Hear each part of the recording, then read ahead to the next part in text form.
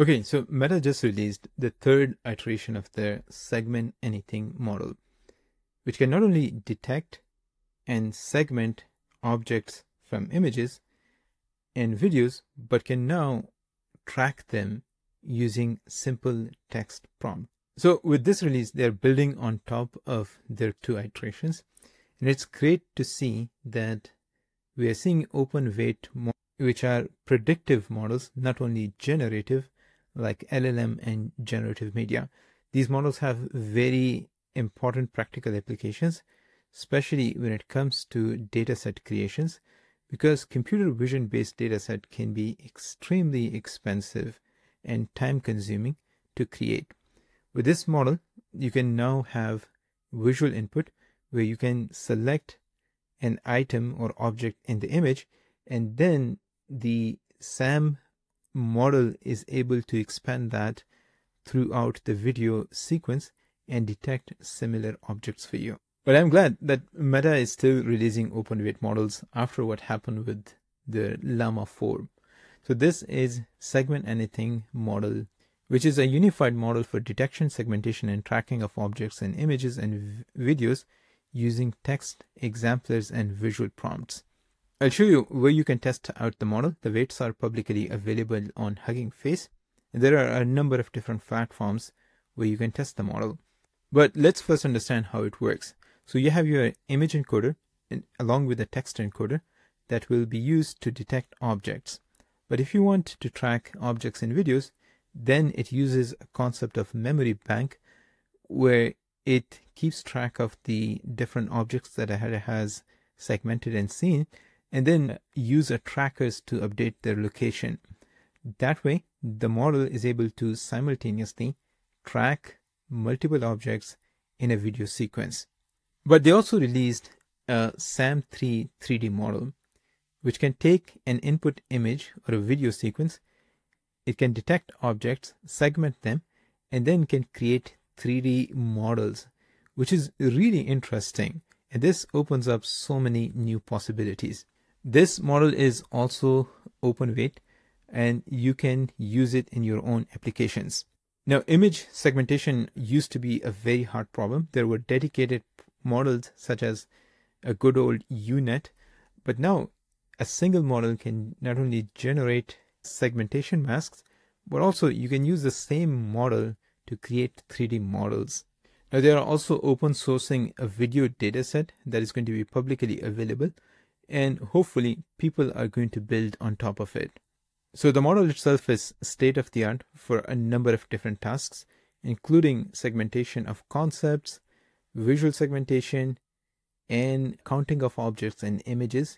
But the great thing is you can just try out the model if you are interested.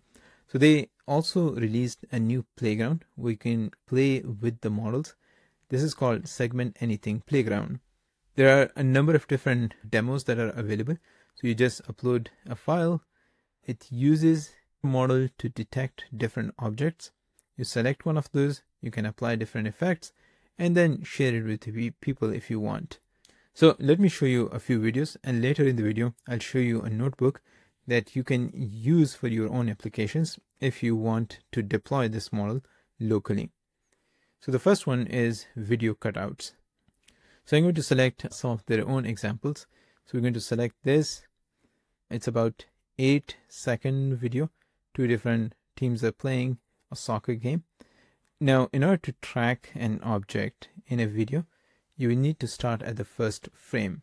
So what I'm going to do is I'm going to start here. Then if you go here, I think they use another model to detect objects.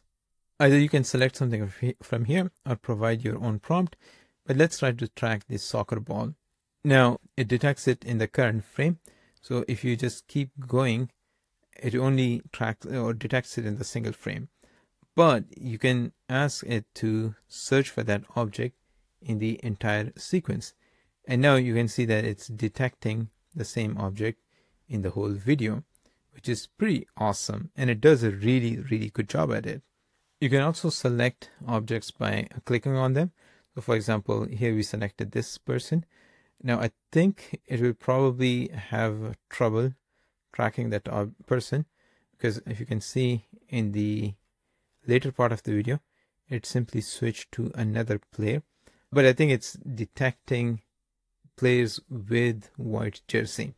But actually, if you see here, it doesn't detect this person or segment it properly, right? So there probably needs to be some fine tuning. Now, if you want to work with images, it does that as well. So for example, if I select one of the demo image, we can, let's say, ask it to detect all the zebras. Now, the great thing here is that if there are multiple different objects of the same class present, you just describe one of them and it's able to detect all of them, right? So here you can see that it detected all the different zebras and segmented them. Now, in this case, I uploaded one of my own thumbnails, and I think it detected chalkboard, chalk eraser, a black hoodie, and a man. So if you click on the man, it detects that. We can click on the whiteboard, it detects that as well, right? And then we can potentially add another object. This is going to be one of the chalks. And then on top of that, you can add some effects if you want to share this. For example, here are different effects that are present, right? Now, these are going to be pretty great if you want to share them on social media. But the neat one is this create 3D scenes. So for example, I can select one of the demos. Now in here, you can click on different objects. I think it's just walking me through a tutorial. Right, so if we click on different objects, this is going to segment those objects from the scene. And if you click on generate 3D, it's supposed to create a 3D model for those. Okay, and I think it does a pretty decent job at it. Now on the sofa, I think we did not select these pillows and the balls, so that's why it didn't include those, but overall not bad at all. You can also create 3D bodies. So for example, if you select a person and then click on generate all people, this basically create a 3D pose or 3D model in the same pose as the person. There are going to be some very interesting applications that you can build on top of this model. There are some other example demos as well. So for example, you can do bounding boxes with this model. There is a template that you can try. So for this template, it's going to draw bounding boxes around people. Now here's another one, which is simple mask. And these type of things are useful for computer vision data sets, right? The beauty of this is that you can select one object and then it will be able to expand it to similar objects across the video sequence. So you don't really have to worry about spending a lot of time on dataset creations anymore. Now, here's one example. We are tracking all of the different vehicles in the scene. So now I asked it to just track the license plate numbers, and you can see that it does a pretty decent job. Now it is creating that motion trail. There are some other pretty neat templates as well. So for example, this one lets you blur faces. And the neat idea is that you can tell it to track human faces and then apply different effects. So these are some very interesting applications that people will be able to build on top of Segment Anything model version 3, because it gives you a lot more control compared to the previous iterations, just because you can do not only text prompts, but also visual prompts.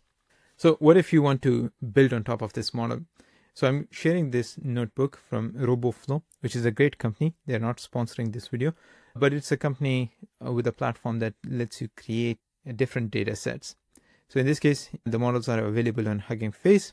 You need to provide your Hugging Face token.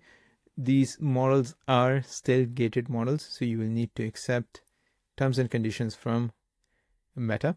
Also, you need a high capacity GPU. So right now we're using A100. It's not going to work on the T4 GPU. Okay, so first we install the different packages that are required. Then here we are loading the model, so it's going to download the weights.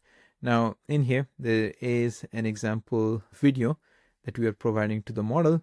We're extracting different frames, right? Now, as I said, you need text prompts in order for this to work. So here is a frame from the video, and we asked it to track jets in our case. And then here we are visualizing the mask. Now we asked it to just track jets. It is able to track or segment all of them. So here there's the result. It counted 5 different jets in this scene. and then we apply those masks to the entire video. So here is how the output looks like. Now there is some really interesting things happening in this video. If you look at jet number 5, it goes out of the frame and then comes back. But the model is still really great at segmenting it, and it's able to track that even though there is some occlusion in this video for that specific object. This is going to be also available in the edits app from Instagram video creation app. I think it opens up a lot of different possibilities. Especially, you can easily integrate this into your own existing workflows. And I'm really glad that Meta is still open sourcing these models. Anyways, do let me know what you think. I hope you found this video useful. Thanks for watching, and as always, see you in the next one.